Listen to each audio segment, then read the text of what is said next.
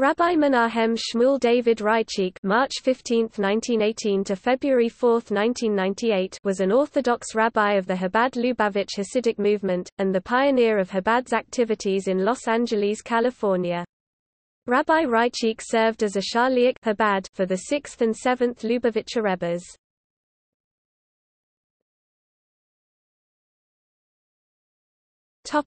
Early life and education.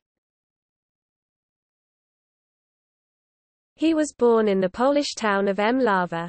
In 1936, upon the advice of the famous Amshinova Rebbe, the young Raichik enrolled in the Yeshiva Tomhei Temimim in Otwock, Poland, where he learned the Chabad doctrines of synthesis, scholarship, and personal refinement. Fellow students recall Menachem Shmuel David's meticulous observance of the mitzvot and his passionate way of prayer. His Shabbat morning prayer ritual would last as long as 6 hours, and included lengthy meditations in the Chabad tradition. At night, when reciting the bedtime prayers, Raichik would often become engrossed in introspection into the wee hours, when the time came for morning prayers.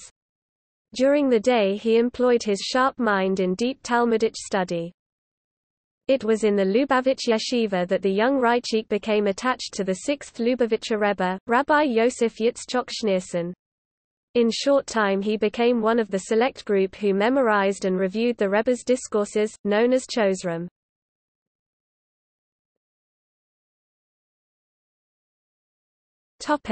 During World War II.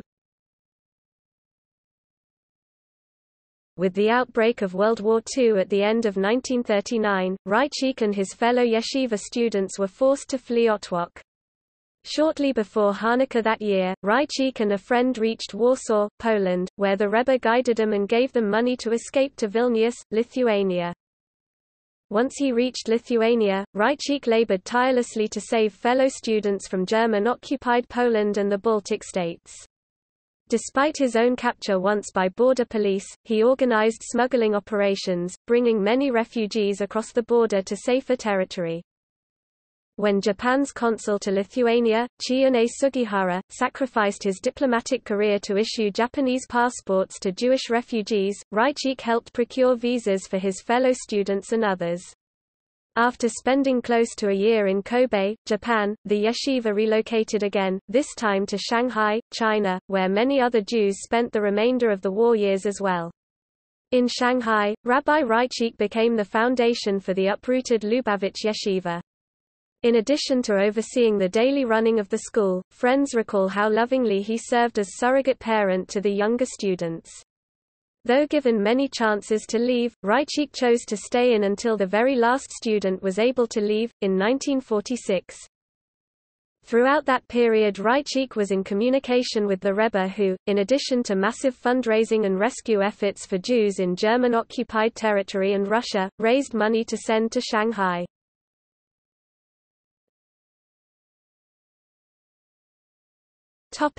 American years. When Raichik finally reached the United States, the Rebbe immediately put him under the wing of his son-in-law and later successor, Rabbi Menachem Mendel Schneerson, to travel by train across North America to seek out Jews, in groups and as individuals, to identify local communal needs and bolster Jewish identity.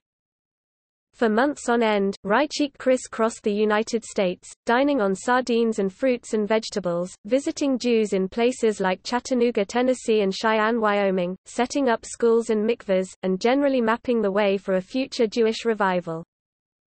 Because of his obvious refinement and gentle disposition, people took an immediate liking to Raichik. Much of the post-war Jewish infrastructure in many cities across the United States can be traced to Raichik's tireless efforts. After his marriage in 1948 to Lee Rappaport, herself a Holocaust survivor, Raichik and his new bride were dispatched to Los Angeles, California as personal emissaries of the 6th Rebbe.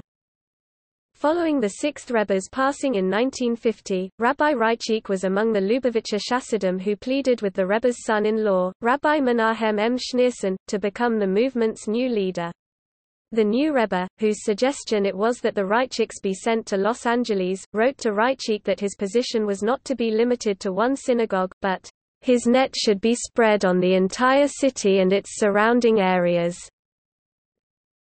In addition to his work as the Chabad Shliach to Los Angeles, Raichik also continued his practice of traveling around the United States for a number of months each year to spread Judaism and pave the way for future shlushim to that particular place. Another one of his functions as a traveling emissary of the Lubavitcher Rebbe was to collect money known as maimed, Hebrew, MMD, which were personal funds for the Rebbe's private usage. These funds are a non-specified amount of money traditionally given each year by Chassidim. In the spring of 1967, 2 days before the outbreak of the Six-Day War on June 3, 1967, the Rebbe issued a directive to start Mivzeh Tefillin, an international campaign by Chabad Hasidim to influence all male Jews, regardless of their level of religious observance, to fulfill the mitzvah of Tefillin phylacteries daily. Raichik became actively involved in this, making his rounds every day in the Fairfax area of Los Angeles where he lived, and finding Jewish men who hadn't yet put on tefillin that day. He always carried tefillin, and was known for helping people put them on anywhere and everywhere, including airplanes, airports, trains, the White House, shopping malls, etc. He continued this practice until hospitalized by a stroke in December, 1997. In 1990, Rabbi Raichik was appointed to the executive boards of Merkos L'Niwonei Chinuch, educational arm of the Lubavitch movement, Mahain Israel, the social service arm, and Agudas Chassidei Chabad, the umbrella organization that oversees the worldwide network of Chabad Lubavitch organizations and institutions. Toward the end of his life, Raichik suffered greatly from the debilitating Parkinson's disease, but refused to allow it to hamper his busy schedule. He died on February 4, 1998. His funerals in Los Angeles and New York were attended by thousands of people. In New York, the funeral procession filed past 770 Eastern Parkway and continued to the Old Montefiore Cemetery in Queens, where he was interred close to the resting place of the two Lubavitcher Rebbes he had so faithfully served. He is survived by his 10 children and their families, many of whom serve as shlushim and leaders in their respective communities around the globe. His wife Leah died in August 2007.